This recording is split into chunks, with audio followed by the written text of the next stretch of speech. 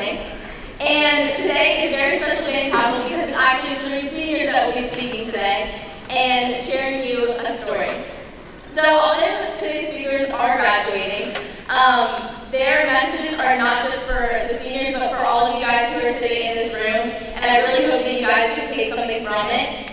My hope and prayer is that this morning you just experienced the love and grace that, of Christ that has been shown through these 3 stories that we'll be hearing. I'd like to share with you a little passage from Ephesians, chapter 3, verse 17 through 19.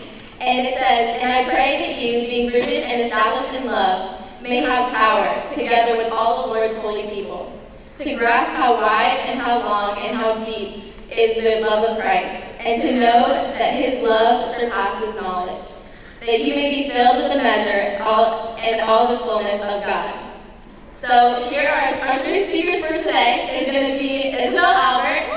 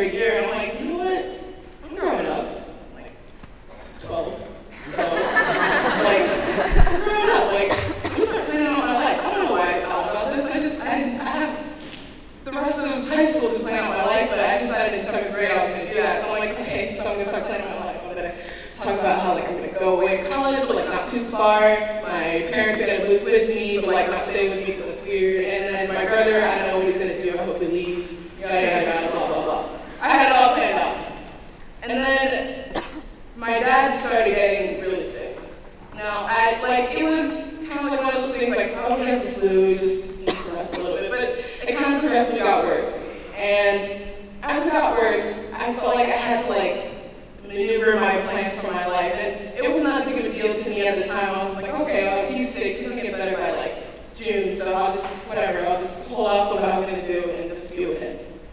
But it got to a point where there was no way he was going to recover from whatever he was going through. So I was, me being me, how I was before 7th grade, 13-year-old, me trying to decide my life at 13 years old. I was like, you know what, I'm just gonna, my dad's like no longer part of my plans anymore, so I'm just gonna go to college, bring my mom with me, my brother's gonna go somewhere, my dad's not gonna be a picture anymore.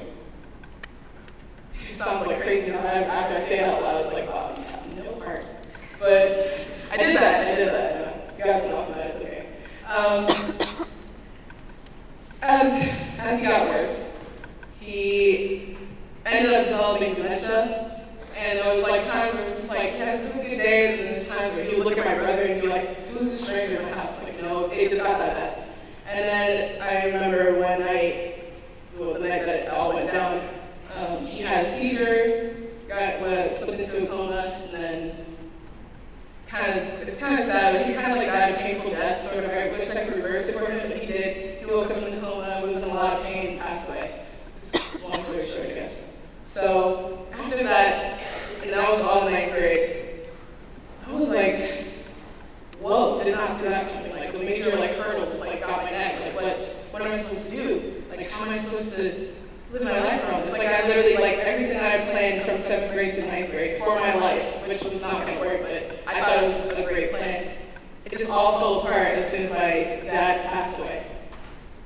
I had no idea what to do. I was at a loss. I was in a dark place. I was in a bad moment. It's just, and I tried to reach out to friends, and my friends reached out to me because I immediately after he died, told a few of my friends, and I mean, they do the typical thing, oh my gosh, I'm so sorry, do you want anything? Can I cook something for you? All that stuff, just what nice people would do. And I was grateful for them, but it's just, I wasn't me, I wasn't myself. So, from that part, now there's a good part of the story, so I'm just gonna start here.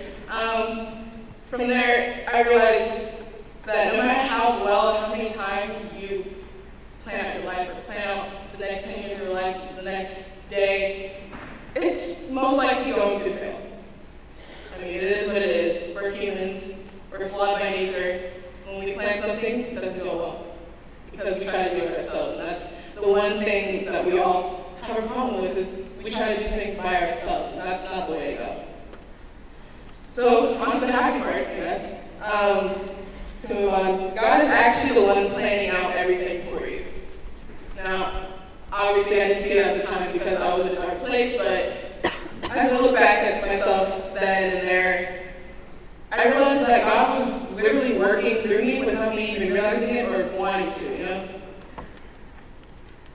Because when my dad passed away, I guess, I hate to think about it, but if it wasn't for his passing, I would not be where I am now, which is closer to God and by his side. He's by my side every day. So, I mean, I'm grateful that the situation turned out the way it did, with him passing and me just being close to God, but I just hate that it had to turn out that way. But, if God needs your attention, God's going to get your attention. Just know that. I didn't know what he was preparing me for. I still don't know what he was preparing me for. Maybe it's to talk about this right now. Maybe it's for something 4 years from now. Maybe it's something I gotta do in college. I don't know. And I'm probably not gonna know in that moment, but I know that it's for something, because God just doesn't do things to you to make you fall apart, and that's not the way he works. He works we all know, we're his clay. He molds us. When he molds us, it's going to become a beautiful pot or a beautiful vase or whatever. It's going to be something beautiful in the end, and it's going to be useful for something. So, I would just, in that moment, back to my dad, in that moment when I lost him, and it took me a few weeks to kind of get over myself, I grew up. I grew up really fast, really, really fast. 15-year-old me, 16-year-old me now. I grew up. I had to take care of things. There's one less person in the household, so I had to take care of things that my mom couldn't take care of anymore. My mom got really sick as well, but she's still kicking. She's still here. She's a fighter. I don't know. She's crazy. I guess that's where I get it from. I don't know. But yeah, she's great. My brother had to grow up. I mean, I know a lot of you guys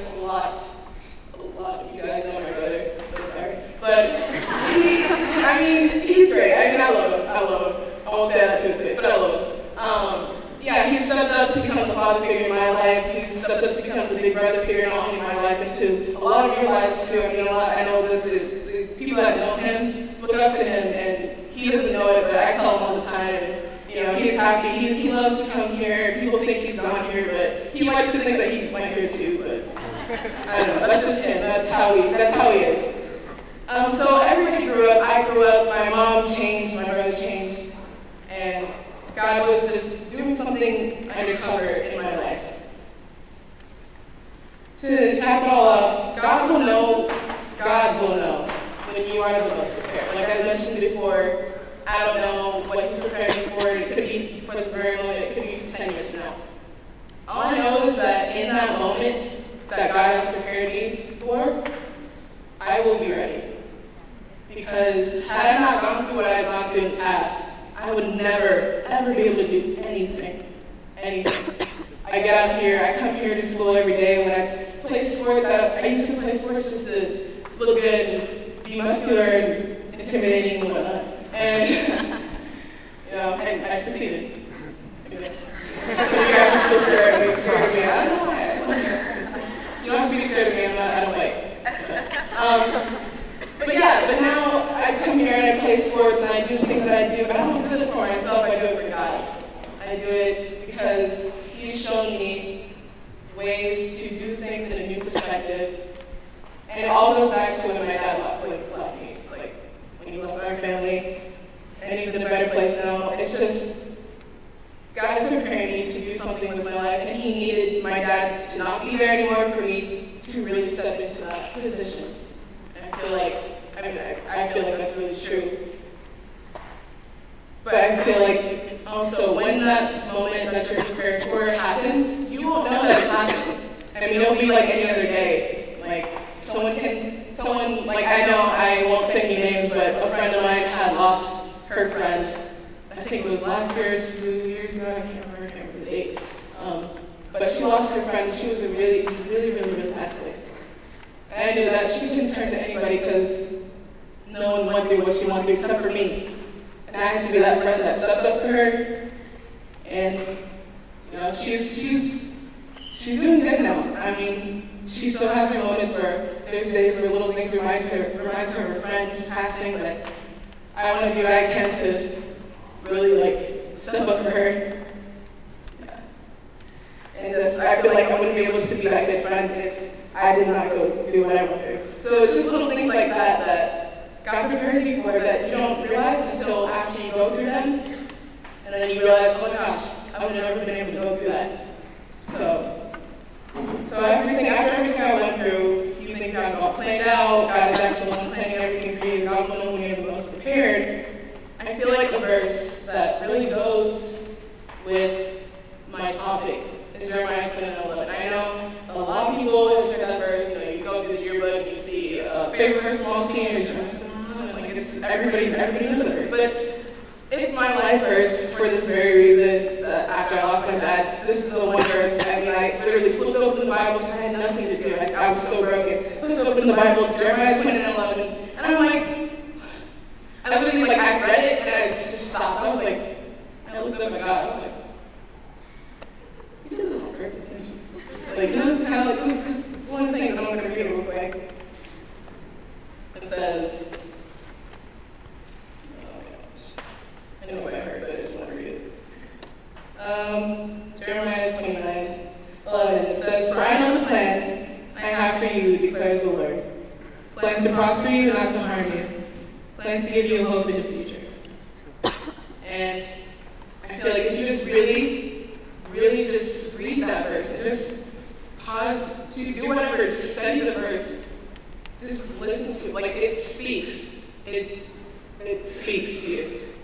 The verse is so loud. God knows what you're planning for. Seniors, God knows what you have to do to be successful in the future. God knows what you're created for. You have a purpose. Each and every single one of you guys has a purpose. And I know that you may not see it now. I may not see it now. Nobody may see it now. But I know each and every one of you is probably going to go through something that's going to allow And not only for the seniors, but for the juniors and underclassmen and everybody. God is preparing you for something. You guys might be juniors. I know you're ready to become the leaders of this school. I know that's exciting, it's scary, it's going to fly by, just letting you know.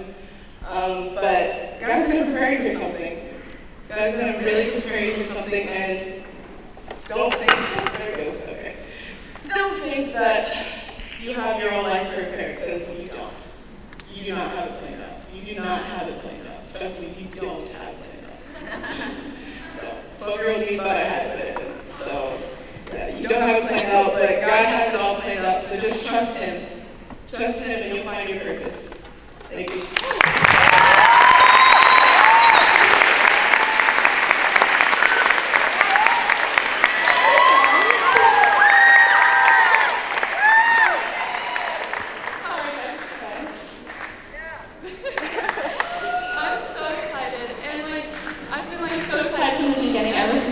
Opportunity to speak here, and so I've been at King's for 3 years, and so when I was looking back at all my years here at King's, I was thinking of the one thing that I want to share with you guys, the one piece of advice that I want every single one of you to know, and especially underclassmen just getting through high school. And so I was looking back right before I came to King's. I went on a mission trip to Bolivia. And I was super excited, I was like super on fire about it. I was like, yeah, Bolivia. And so my pastor, he told me, so you have to share a devotion in front of our team. And our team's only like 10 people. And I was like, a devotion? Like, I can't do that. Like I love God, but like, I'm not made to speak like for God. Like, that is not my thing. And my pastor was like, well, you're doing it, so get ready.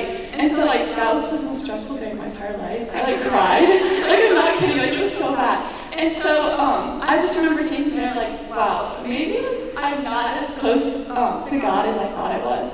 And so there in Bolivia, I bought a bracelet, and I decided I'd wear it the first day of school each year at King's, and the last day of school each year at King's. And so the first day, represented like all the promises that God is going to do and like everything that He's going to fulfill the year, and I'm going to say yes to every opportunity that He gives me, and I want to keep growing. And then the end of the year is to look back and reflect on everything that He has done, everything that He's promised. And like, it's cool because I'm wearing the bracelet today. And so basically the thing that I want to share with you guys is God's promises and how they're true. And so I have a couple points on how to stand on the promises of God. And so the first thing is to know the character of God. And so when you think of promises, you probably think of all the people who have broken your promises and how people are not reliable. But the thing is about God is like, God is on a whole new level. Like, He always keeps His promises. When He speaks, like, it's true.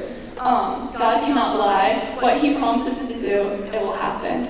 And so another thing is to understand the promise. You have to make sure it's an actual promise. There's a difference between praying for something that you want and something you desire based on what God wants. God doesn't promise anything specific, like an opportunity.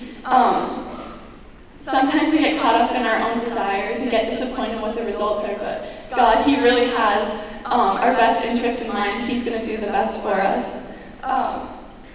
And so, like, an example is like God promises spiritual gifts. He promises that you were created for good works before you were even born. And just like standing alone in those two promises shows that if you stand on the promise that there are good works prepared for you to walk in, and that you've been gifted in the Spirit to do whatever the Lord calls you to do, then you'll see His promises pass. Like, you'll get through any situation. And it's also important to know the conditions to a promise. And so a verse I have is Psalms 37, 4-6. It says, take delight in the Lord, and He will give you the desires of your heart. Commit your way to the Lord, trust in Him, and He will do this. And I think it's so cool because we love to hear verses like these, and how God will really give us the desires of our hearts, but we have to know the conditions. Like, He'll give us the desires of our hearts if we take delight in Him, if we commit our way, if we trust in Him. If we're doing our own thing, we're not going to get the desires of our heart. We have to truly act out what God is telling us to do. We can't live our lives completely freely, expecting God to fulfill those promises. And if we're truly reflecting Him, focusing on Him, our hearts will reflect His heart, and His desires will become our desires. And so another point I had is kind of weird, but it's embrace the promises that don't excite you. And there's so many verses in the Bible that talk about how you'll go through suffering if you're a Christian, how you go through trials and tribulations. And it's true, because if you're in Christ, like he promised that, that's going to happen. Embracing those promises reassures you that this isn't some strange thing happening to you, like God planned this, like it's going to happen. But I think what's so cool is it makes you a witness of his promises, that you get to look back and see what God has done and what he will do in the future, like going through all those hard times. And so I have a verse, it's 1 Peter 1:8. It says, "You love him even though you've never seen him. Though you do not see him now, you trust him, and you rejoice with a glorious, inexpressible joy." And I love that because there's so many times in life where you don't see God at all. You don't see God in broken relationships. You don't see God in starving people. You don't see God in school shootings. And it's like, how can there be a God when all these horrible things are happening? But it's like, in times like that is when you look and reflect on all the promises that God has already fulfilled in your life and that he's going to bring you through this time. And so then I have another point, that's embrace the promises that do excite you. And God is God, he cares. Like the fact that he died for us, like we're so not worthy of him. And that he loves us so much that he gave us these promises that so that we can enjoy life. It's just so cool.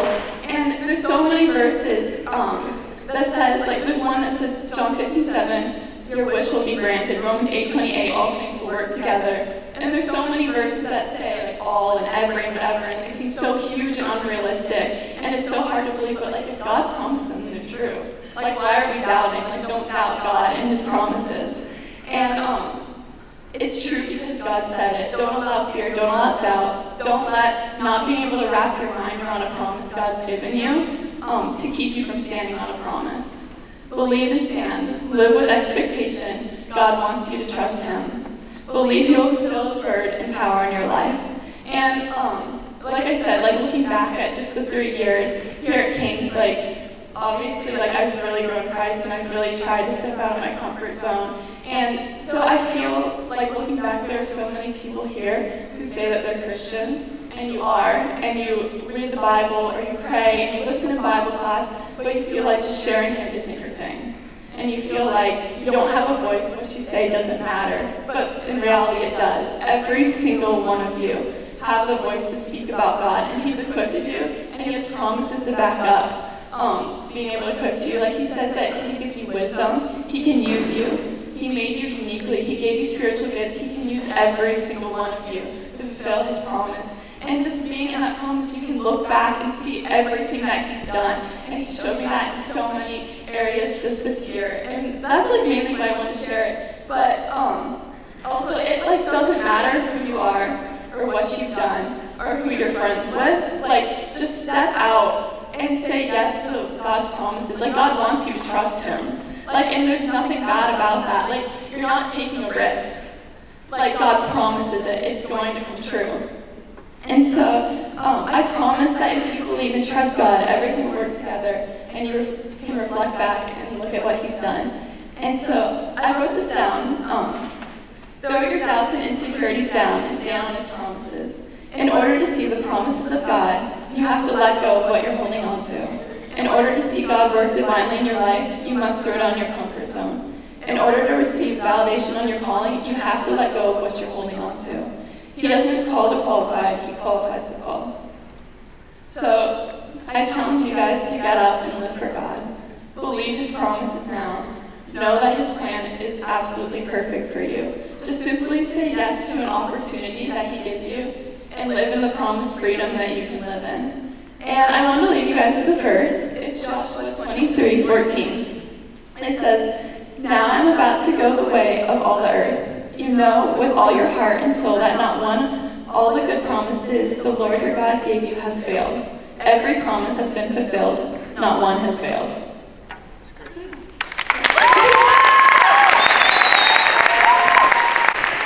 Hey, yo, see.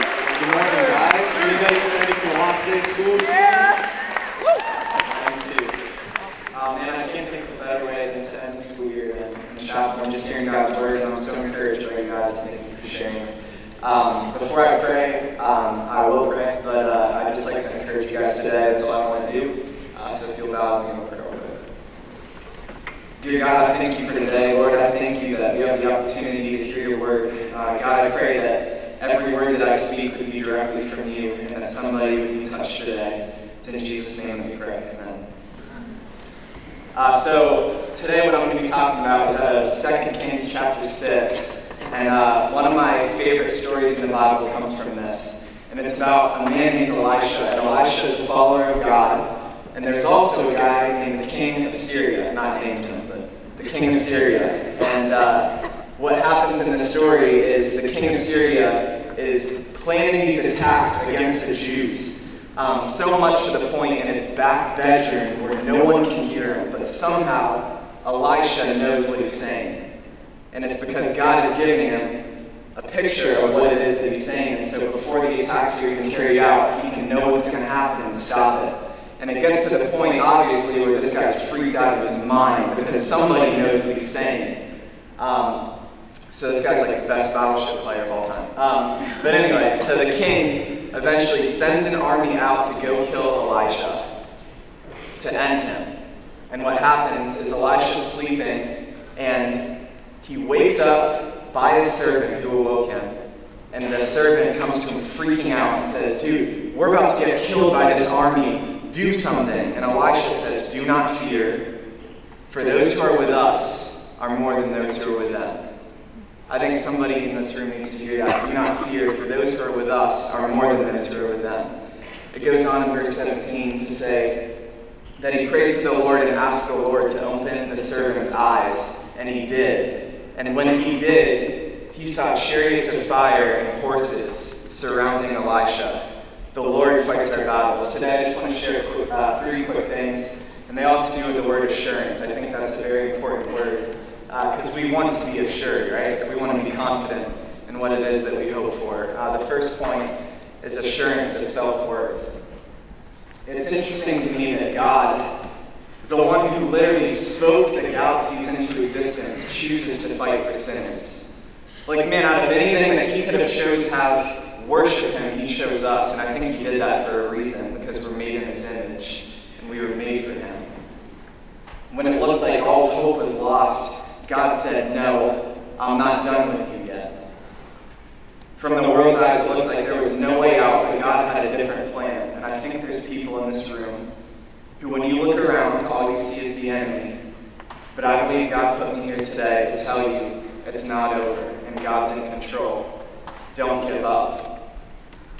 I pray that just as the young man had his eyes open, that we could have our eyes open and see God's abundant goodness and power, even in our darkest circumstance.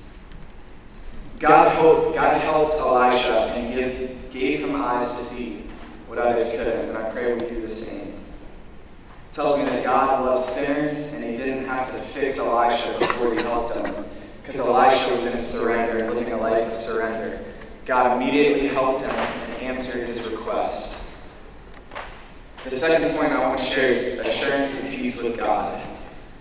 I think peace is something also that we want to have, like a peace in our soul and a fulfillment, and God gives us that peace. We can have peace with him himself. And how cool is that? One thing that this story tells me is that we can have peace with God and assurance in our circumstance. Even though the enemy may not go anywhere or he may not disappear, we can have a greater awareness of who's on our side. In 2 Kings 16, Elisha said, before you even saw the army, do not fear, for those who are with us are more than those who are with them. I can assure you that with God, definitely, those who are with us are more than those who are with them. You know, if I'm being honest, I've had to struggle mentally with having clarity and feeling like it's so hard to see God, and maybe some of you are there today. But I want to encourage you to keep looking to God. Seek his face. I know that because of Jesus, he's given me peace and come to fulfill me so much to the point of overflow, and give me a peace that this world cannot compare to. In my own life, from walking through my dad's cancer, I know what it's like to have darkness close in on you. But I believe in a God who illuminates the darkness, and who demons flee at the mention of his name, and it is in that I trust. The last thing I want to share is assurance of God-enabled sight. There's probably some people here who are affected by a condition called color blindness. And it's interesting to me the differences in sight that they have. Like, they still see the same thing, but it's just we have a different perception of what's there. And my question to you guys today is, could it be possible to see the same thing, or the same struggle, but have a different perception of an outcome? I think sometimes we can just get so caught up in each piece of our puzzle and the curves and ridges that we forget what it looks like to give it to God to mend it all together. I believe we have a picture on the slide of a picture. That's what it's supposed to look like. But if we go back to the beginning, maybe you guys are feeling a little bit like this. Maybe your life is looking a little bit just like you have lines everywhere and you're not really sure what it's going to look like or how God can even use it. But as we go forward and we lay it at the feet of Jesus, I pray it looks something like this as it comes into full color.